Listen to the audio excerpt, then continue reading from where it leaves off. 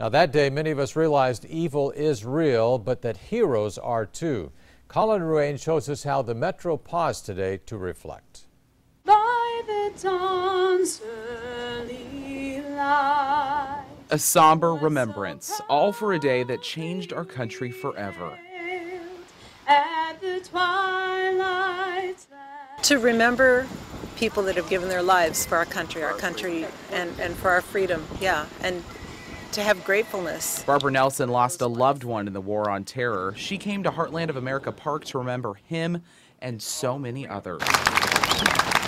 Seeing so much support is something she takes comfort in. It's an honor to have people notice and remember, and that's a special thing. From large flag displays like this one at Memorial Park remembering everyone killed that day to moments of silence and much more. Many in the Heartland found different ways to remember. It's been very nice having everybody come down and join us so that we can share these artifacts that have traveled all the way from New York City to come here. Here at the Bennington Fire Department, they have this beam from the World Trade Center on display for the public. It serves as a stepping stone to help educate those who aren't old enough to remember what happened on that horrifying day. To teach our young kids, though, that is something that we will remember for many, many years. And to remind everyone, it's a day most of us will never forget.